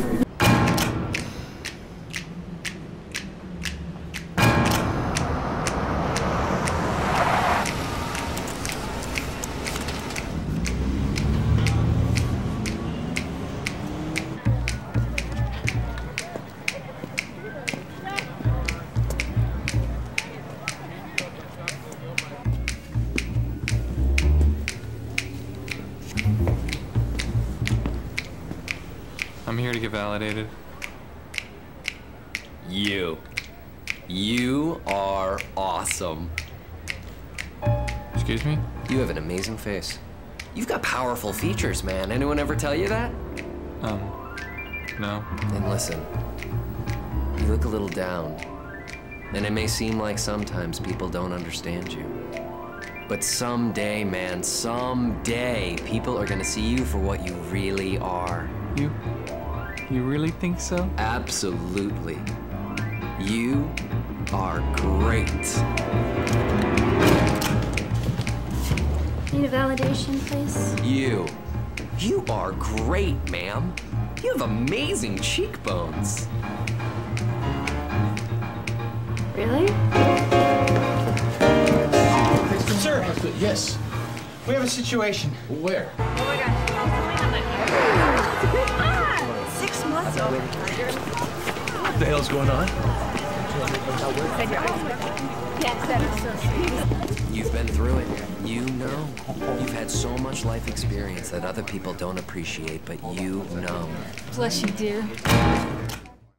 So this is really, really fun. He goes on to validate so many people, and then all of a sudden he's got this huge long lineup of people who all want to get validated. And then management comes in saying, what's going on? Wants to get them in trouble. This is a business. What are you doing? And all of a sudden he says, you look amazing. Your suit is so awesome. And then these managers are like, really? What? Anyway, it's so much fun. And then there's the rest of a story with a woman he meets, and she works in the license place and in the DMV, because it's from the States. And of course, no one smiles in the pictures. So he goes through this whole thing trying to make a relationship with someone who don't smile and he can't validate and make smiles. So it's a really cool video, and I think it's really good for representing validation in a fun way. So validation is an acceptance-based skill versus a change strategy like problem solving. It emphasizes the kernel of truth in a behavior, thought, emotion, your own or others, and acknowledges that something makes sense. That's my favorite thing. When I validate, I got some go-tos. I validate by saying, that makes sense. Or, maybe with kids, that sucks, right? Saying something that sort of brings them on where it's like, okay, they understand me. This is awful. It's kind of counterintuitive, isn't it? I mean, years ago, we were taught in such an invalidating, and we still live in a very invalidating environment, but we're learning, right? We now know that it's better to actually say to someone, that sucks, that's terrible, that's horrible. I would feel horrible too if that happened to me. Where years ago we might have said, ah, what are you talking about? You're fine. It's all good. You shouldn't feel that way, right? Now we know that that's harmful. We know that that doesn't help. We know that we want to acknowledge the pain. We want to acknowledge it. It doesn't bring it out anymore like you'd think. It actually soothes it because someone understands you and says, you know, that makes sense. And oftentimes our clients may not know what they're feeling and their emotions, maybe feeling shame. And if you say something simply like, that makes complete sense. It makes sense that you would want to self-harm. It makes sense to me. You're feeling so much pain. It totally makes sense that you would want to cut your arm. Or it totally makes sense that you're restricting food. It's a way of coping. You have a lot going on in your life. It just completely makes sense. So being able to validate those behaviors and things can be hugely helpful. So we validate to slow down negative reactivity, takes the focus off who is right, reduces arousal, and maintains fairness and decreases anger and conflict. This is the golden validation for deflecting, de-escalating, regulating. This stuff is golden in relationships. To be able to learn this skill, validation, and learn it well, you really will do better at work, at home, in your relationships. People will listen and want to spend time with you because you're making them feel good. I have a friend who I spend time with. I love taking her with me. I love taking with me because she makes me feel so good. She'd be like, oh, did you know that Julie's ba-ba-ba-ba? Oh, did you know that, this is amazing? Do you know? And she's always like validating so many things, and I just want to take her everywhere. So you want to be that person, right? That people want to grab and take you everywhere because you are so validating and wonderful for others, making them feel good. So validate. Into me you see. Intimacy. It builds alliance, helps others trust, and gives a sense of being seen and understood, which is, and I'm sure many of you, I usually show the video Brené Brown at this point, which is, what is it called? Empathy versus sympathy. That's a really good video about being in one with, and how you need to bring someone in one with before you can offer a change, right? We need to validate before change. Because if we jump in and suggest that we think someone should do this or give advice, right? Then we just basically negate any listening on the other end, right? They're not going to listen. You don't understand me. How could you let me know what you think I need to do when you can't even validate my feelings? You don't understand me. And that's another thing. I understand is invalidating. I completely understand is actually an invalidating thing to say to somebody. Because there's no way that any one of us could completely understand another person, what their history, background, mental health challenges are. And it makes sense that if we were to jump into their body with their history, mental health challenges, experiences, we would feel the same way. Makes sense, right? Not agreeing doesn't mean you agree, doesn't mean making something valid. Don't validate the invalid. So this is an interesting one. So if someone comes to you and says, I'm such a loser, I'm so stupid, and you say, that makes sense, right? That wouldn't be very validating. That's validating the invalid.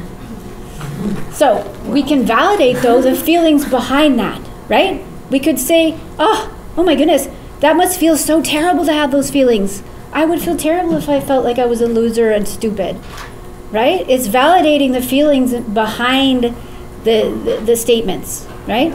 So making sure not to invalidate the invalid. So self-validation is huge. How many people have done any work with Kristen Neff? Read a book? So I've tried several times, I'm going to finish it one day, the mindful self-compassion course, and one of my colleagues has taken it, and she's really put a lot of mindful self-compassion in through our course, because I think it's something that Marsha was missing, and apparently I understand she was missing it because I went to a workshop not that long ago and was trained on DBT for PTSD, which I was very excited about. It's a whole protocol by someone who's in Germany, a psychologist.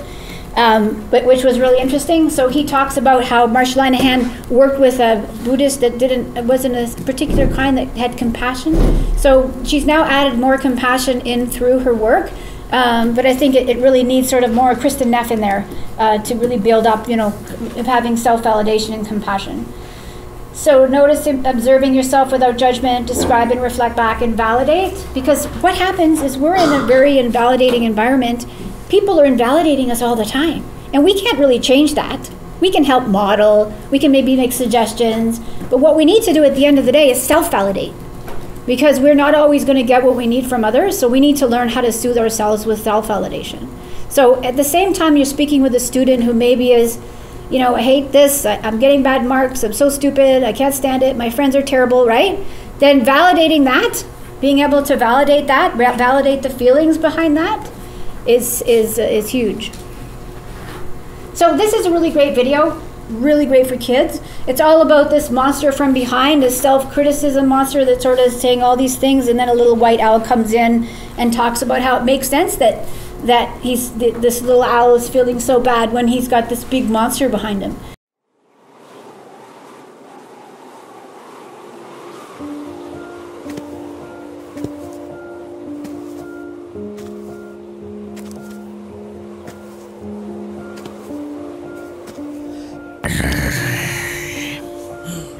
You should do better. You're lazy and stupid. You really can't do anything right, can you? You're a total loser. You're not even a good person. And you're so boring. Remember the time when Joy couldn't find her cell phone? You knew where it was, you filthy thief.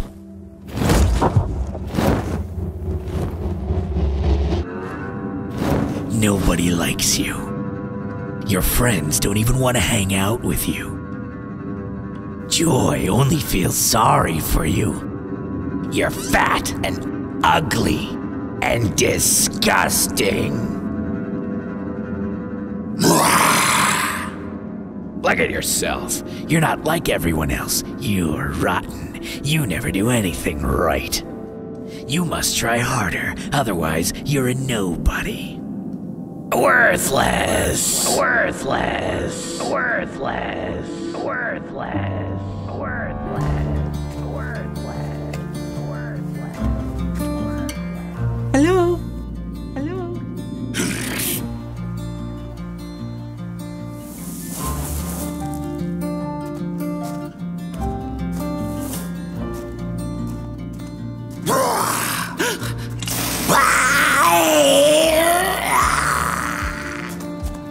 Hey, I can tell you're struggling and that you're disappointed with yourself, but I'm here to help you. You're not alone. No wonder you're feeling bad with him hanging over you. The critical part of ourselves can be so unkind when things go wrong. Don't listen to her. You know you're just weak. Don't talk to my friend like that.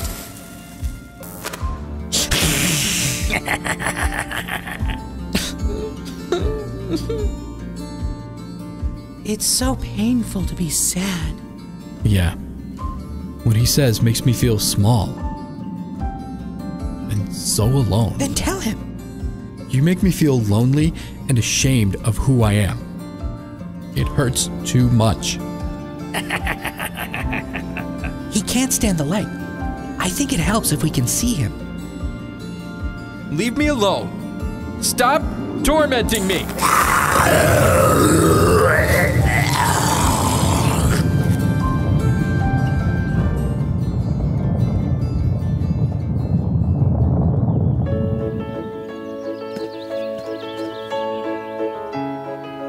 Hey, I'm angry at you for always putting me down.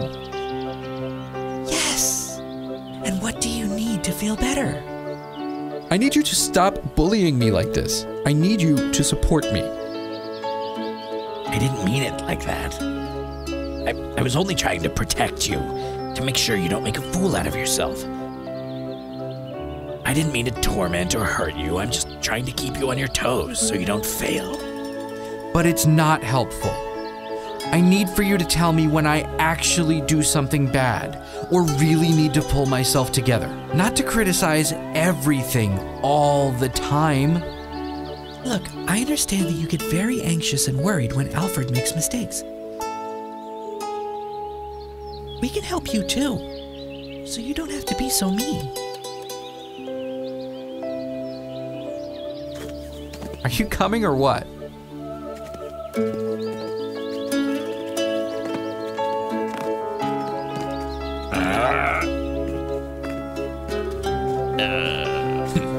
Sorry.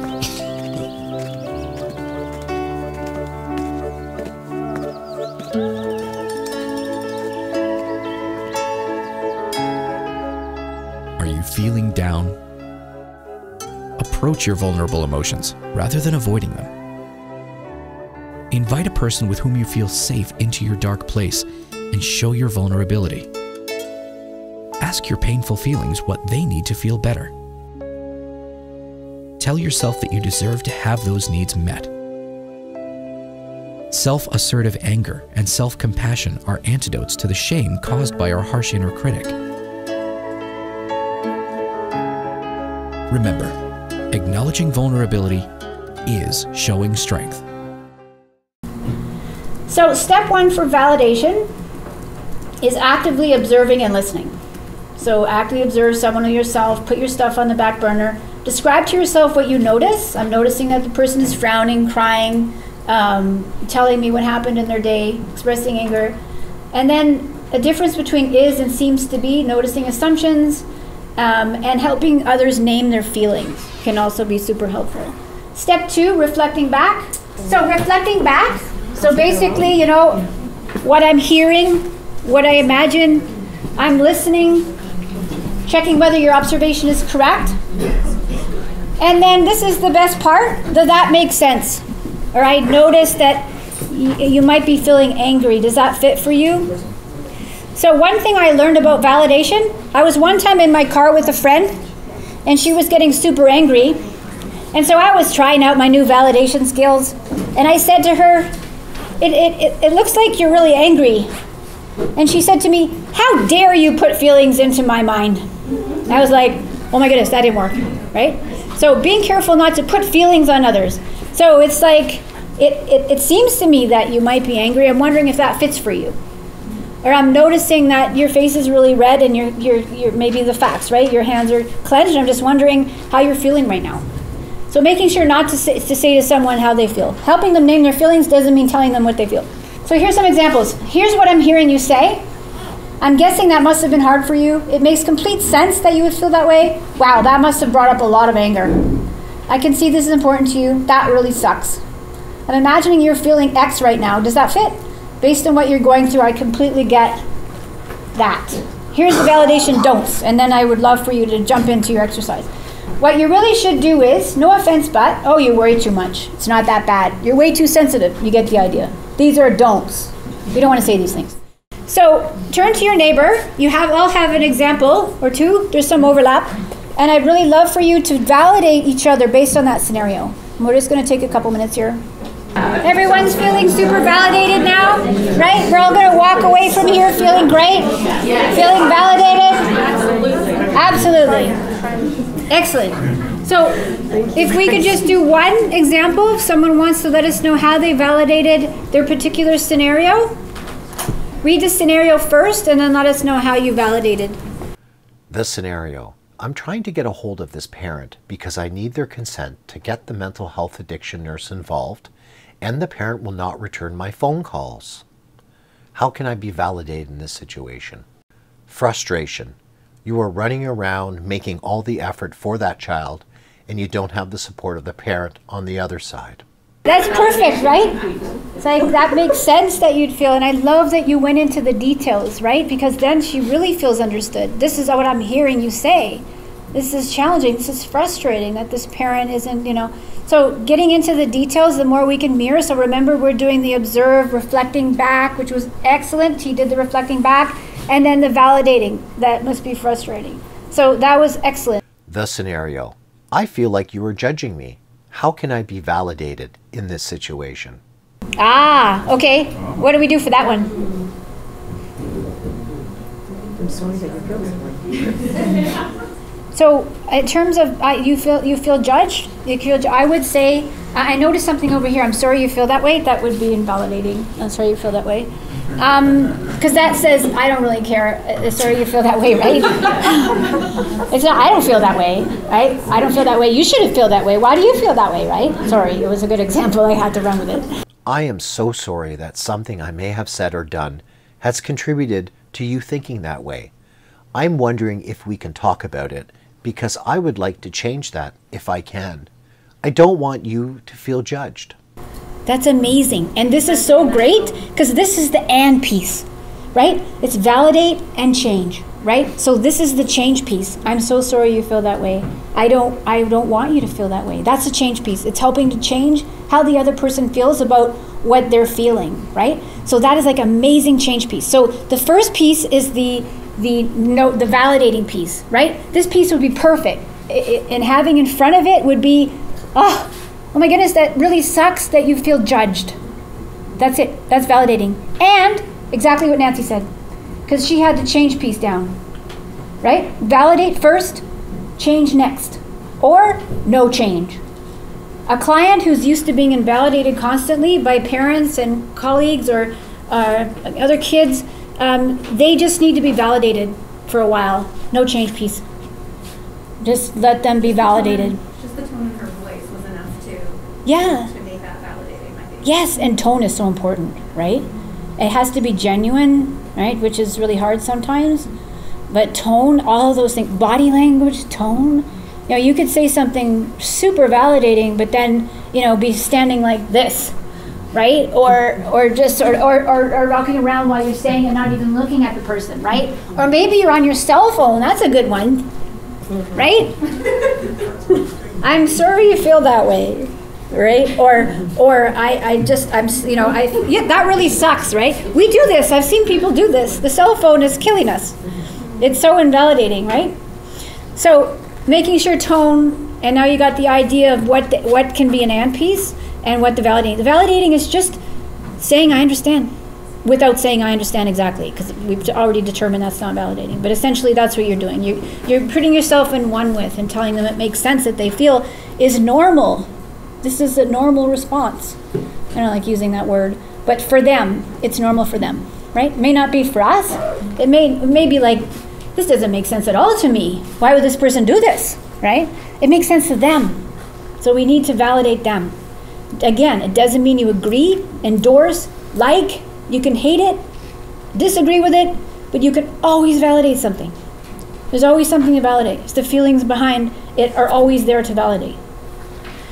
So that is the validation.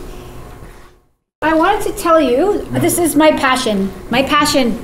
I'm hoping some of you will help me with my passion. So I've been making a documentary. It's called Life on DBT. And I've brought in a lot of people who were willing to come forward. I was so amazed, because I have a lot of contacts and I've been building them up for a lot of years, to put it out there and say who wants to come forward and talk about how life was before and after DBT. So I have a lot of footage, thanks to Yvonne, because Yvonne has been helping me with this project as well. It was a little more difficult a project than this one, yes. So I'm hoping to actually raise some funds to try and really make this thing grand. But these are some pieces. I have a lot of footage, but these are just some pieces that I pulled just to show you.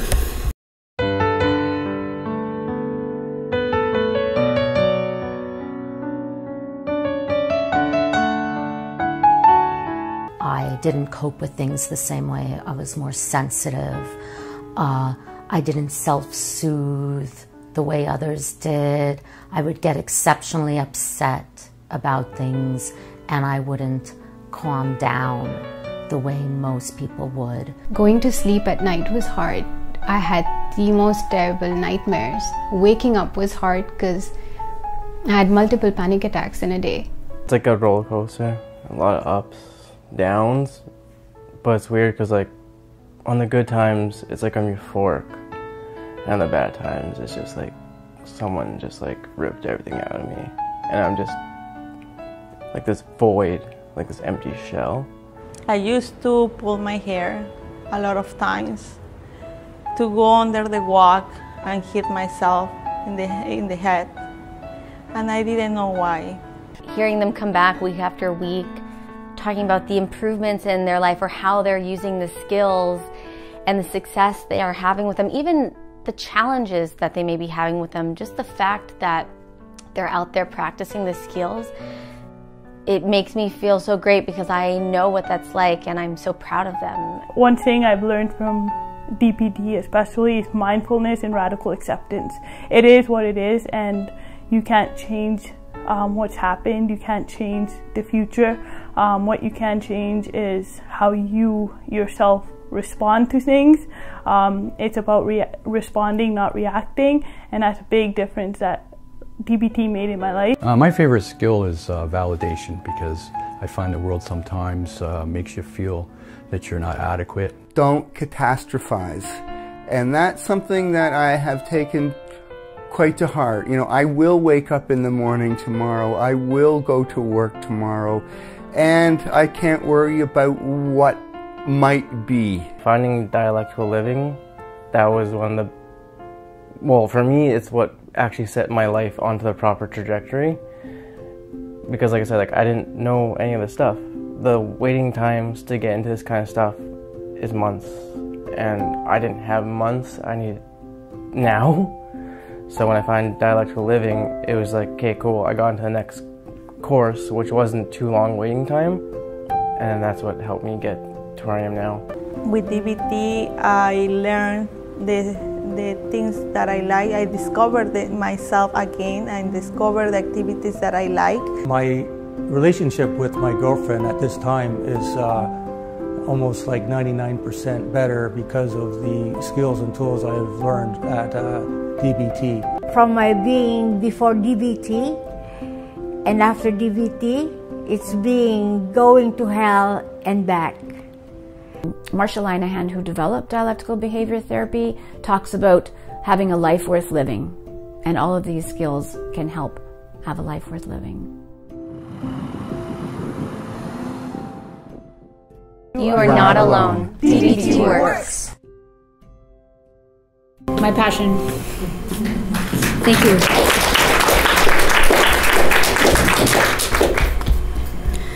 So I had one last slide, and we're just at noon. So essentially, I tried to weave this in as we went, because I wasn't sure with all the content that we'd get at least to the place where it's how can we bring this into our practice.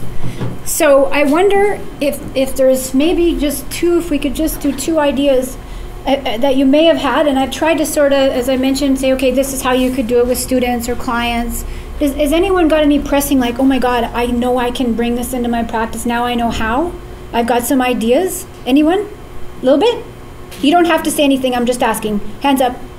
Yeah, that you have ways, that you think you have ways after we've talked about this, that you could bring this in. Maybe you have an ice pack that you go and get for a student who's you know, in a place of escalation. And maybe now you know how to validate and de-escalate your colleagues and your clients and students, right? Now maybe you know for yourself how you can soothe yourself, how you can use dear statements at home with your partner. Brilliant, there's where to start. Because oftentimes, you know, our relationships need a lot of that, right? Validation and dear. Best two things you got in your back pocket for your personal relationships and of course with your clients as well. So I'm hoping that all of you not only are thinking of ways to use this with clients, but also all kinds of ways that you're inspired to go home, make a distress tolerance box for yourself. Maybe you have kids, help them. It's a great activity to make distress tolerance box for your kids. So I hope that you're walking away with some new ideas, maybe, and also different ways of teaching. And I'm really excited to provide the PDF so you can see more of the videos and have access to those and things. So I'll definitely do that through Nancy. So thank you so much, everyone, for having me. As I said, there was nowhere else that I would have rather been this morning. And I'm just so excited that you had me here today. Thank you.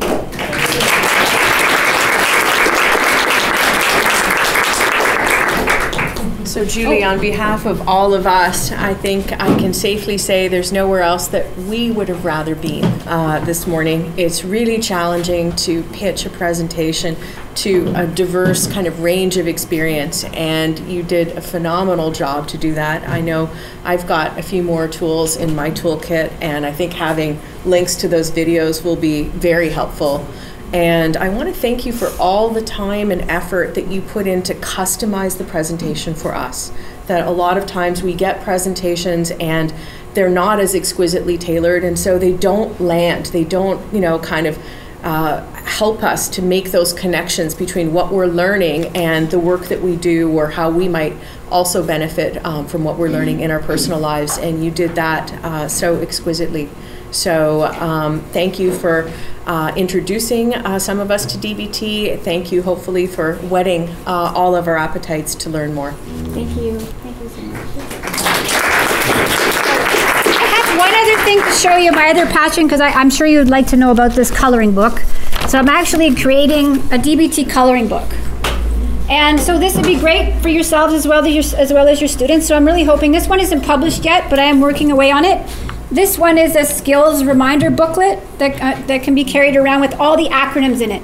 So to help you remember, it has every acronym that we've been talking about, what it means, and a little bit about how to practice it. So I also have some other passions, and I'm hoping these coloring books will be really helpful for kids, right, to help them learn the skills. And they're actually animals. We've actually sat in focus groups, and we decided each skill had an animal related to it. So radical acceptance is a unicorn, deer is some cats, accept is the tentacles of an octopus, so we call them dialectimals. So we have dialectimals in the coloring book. Every skill is related to an animal. So very excited, another passion. Thank you, that's it.